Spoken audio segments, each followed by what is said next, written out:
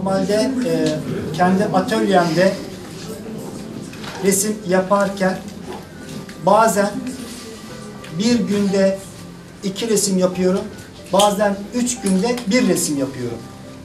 Нормално условие в ателието си се случва понякога за един ден да нарисувам 2 картини. Случва се за 3 дена една картина да нарисувам. Şu an yapacağım çalışma 80 çarpı 100 santimetre boyutlarında takriben yarım saat sürecek. Това, което сега започвам да рисувам с размери 100 на 80 см, приблизително половин час ще продължим. Yanlış anlaşılmasın, bu demek değildir ki her yarım saatte bir resim yapıyorum.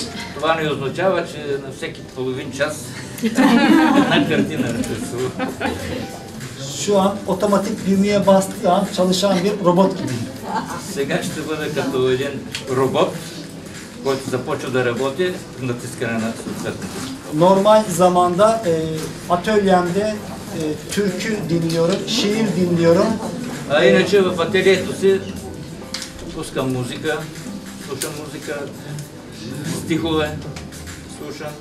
O resim yapma havasına girince За да çalışmaya навлеза в başlıyorum. съответната атмосфера, в която мога да започна да рисувам. Kullanacağım malzemeler çoğunlukla spatula kullanıyorum. Материалите, които ползвам, предимно се възползвам от спатулата. Bazı bölümlerinde fırça kullanacağım. Някои ще ползвам четката. Kullanacağım teknik olarak da empresyonist tarz çalışmayı seviyorum. Обичам в емпирионистическия модел на работа. Ve birkaç teşekkür borçlu olduğum kişilerden ismi saymak istiyorum burada. И искам да изборя имената на няколко души, на които съм много благодарен. En başta ikinci kez beni buraya çağıran, sizlerle buluşturan galeri Largo sahibi Neli Hanım'a teşekkür ediyorum. Преди всичко, госпожа Нели, на собственичката на галерията, която за втори път ми урежда тук и ми подкрепя в тази откриването на изложбата. Uzun yıllardır birlikte çalıştığımız Plovdiv'deki galeri Aspet sahibi, kurucusu Olga Hanım'a teşekkür ediyorum. Отделно искам да благодаря на госпожа Олга, която е управител на галерия Аспет в Пловдив. Türkiye'de Bulgaristan sanatı, Bulgaristan sanatçısı dendiğinde tek bir kişi akla gelir. В Турция, когато стане въпрос за изкуството в България, хората се спомнят за един човек. O isim Hristo Götov'dur. Това е Христо Йотов. O da şu an benim için, bu etkinlik için Sofya'dan buraya За geldi, тази изложба aramızda. специално е дошъл от София да участва в тази изложбата и се намира в момента сред нас. Ve Yotov'un buraya gelmiş olması heyecan bir kat daha arttırdı. От това съм още по-развълнуван, това, че един колега е сред нас. Diğer taraftan Ankara'daki menajerim, çalıştığım galerici sağ olsun beni yalnız bırakmadı. Bilkent Sanat Sokağı yöneticisi Rahmi Çöendez aramızda.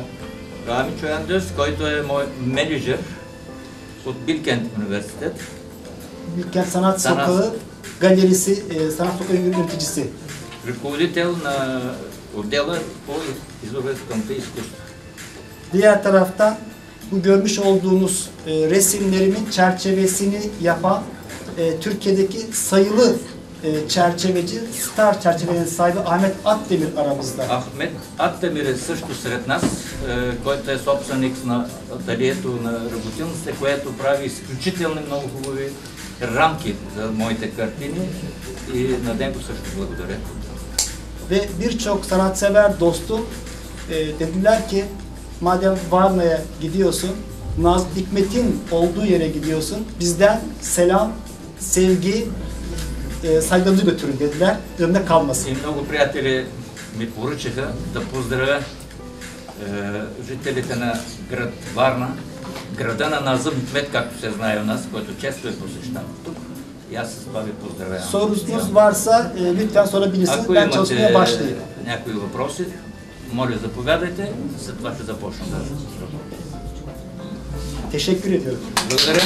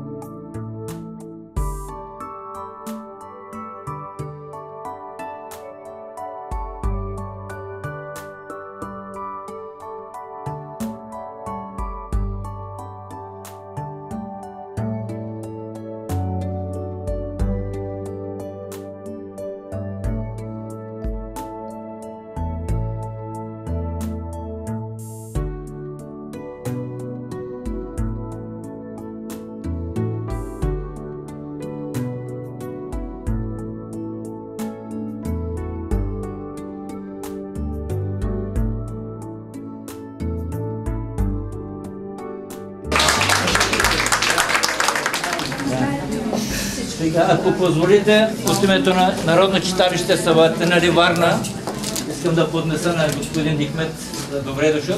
Сабатинали Kültür Derneği adına. Hoş geldiniz. Çok sağ olun. Tekrar Teşekkür ediyorum. 104. sergisi. Hayırlı uğurlu olsun.